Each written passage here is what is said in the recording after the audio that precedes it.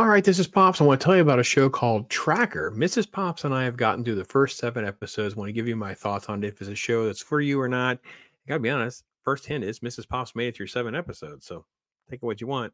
Let's talk about it. I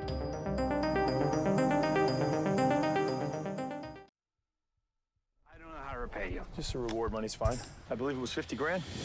I'm surprised. You surprised that I'm good at this? I'm surprised that you give a damn. Strong swimmer? So. So-so's okay. Tracker premieres after Super All Bowl right, 50. Tracker. Now we've seen it. It's through Paramount Plus and I believe CBS. This is Justin Hartley. He plays Colton Shaw. And Justin Hartley I knew from CW, but he's obviously been in This Is Us and a couple other things. So you might know him from that. Colton. Did I say Colton? I meant Colter.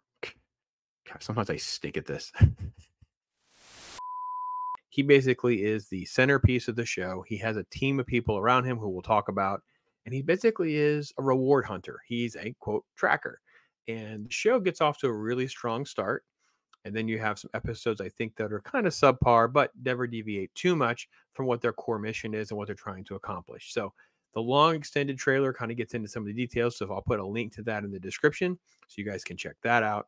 I will be honest, I thought that it would be kind of a very, hit or miss type of thing. And for the most part, we're at least enjoying the show. Jesse, oh, that's a good name. I'm Colter, by the way. Hi.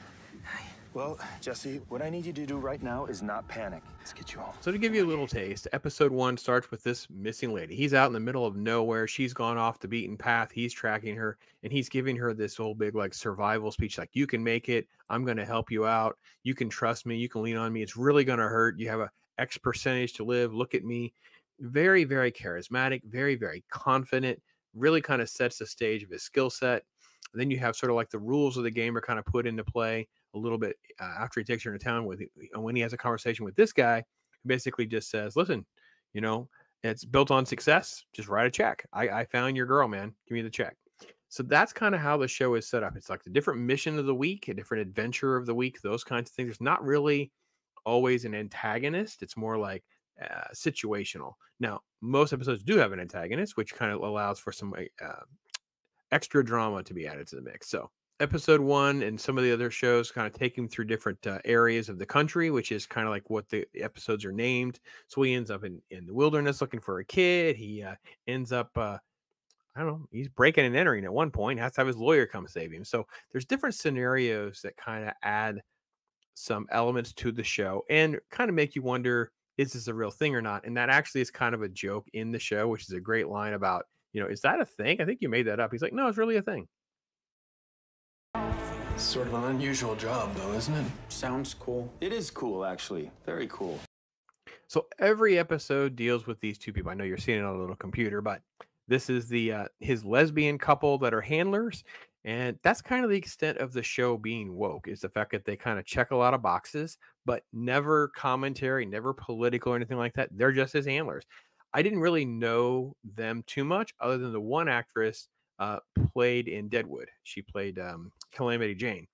They're fine. They're solid. They're basically computer whizzes. They kind of look stuff up, Googling up, get him jogs, that kind of thing. And they basically just send him out to the next gig. I'll do everything I can to find out what happened to your sister. People don't like strangers asking questions. And that's pretty much what they do. They send him out on another mission. He ends up in some other town. He's on some other thing looking for someone else. And that's pretty much how every episode kind of goes. He's the one picking up on some clues. He has that's the person you saw there. That was his computer guy, right? Black dude with, 2 fake legs. Like I said, this is them checking boxes, but it works for the show. There's good banter and things like that. I don't want to say, again, not comic relief or things like that, but enough to have sort of like, tension breaking. This is him behind bars because, again, he did break and entering to try to find this kid. And it calls the Rini is the name of this lawyer he has a past with. She comes in. She's this high profile, highfalutin, knowledgeable person. And they have a past. And there's all sorts of funny little tension breaking things with that. Colter Shaw, you're so damn interesting. Thank you. All right. The show also centers around some flashbacks to his childhood with his brother, conflict with the dad, and then the dad's death. And I'll say this about the show. The show does get itself wrapped up in a lot of little subplots that don't go anywhere. And this is one of the ones. Like we see the mom briefly, we see flashbacks with this. We know the brother had tried calling several times, and then for a couple episodes, we just sort of like forget about it, right? So there are certain things about the show that I can't give a lot of praise to, but there's other things about the show I actually enjoy. And they use actresses like this. He just kind of comes in for a minute. She's sort of a love interest, but it's never like some sort of weird that's going to take over the whole show or anything like that.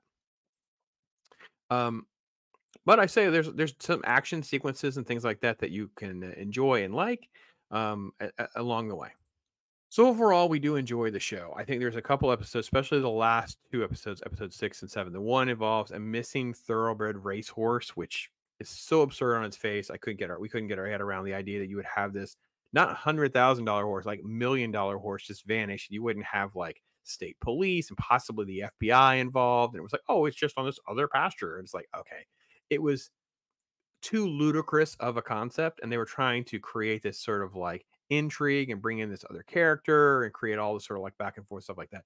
So things like that have not worked real well. Same thing with episode 7. It takes place in Chicago. So while he does wield a gun a lot, again, breaking and entering type scenarios at times, and you're like, okay, Chicago is probably one of the most regulated, gun controlled areas. There'd be police all the time. They go too far with some of the things, calling on our suspension of disbelief from reality. But if you can get past that type of nitpicking, as Mrs. Pops calls it, I think you'll be all right. The show's fine. There's nothing objectionable at all. It's just generic prime time television to pretty much entertain you. It's not always great and it's not always even good. It has moments and drags on at times, but there are moments I think that shine really well. I wish they would do more of him sort of like being a savant tracker of like extra number of percents for this, and this is a little clue here, a little that. It tends to get a little Murder She Wrote where things just kind of fall into place and just kind of work themselves out. And he always wins the hand-to-hand combat and stuff like that. So, not a perfect show.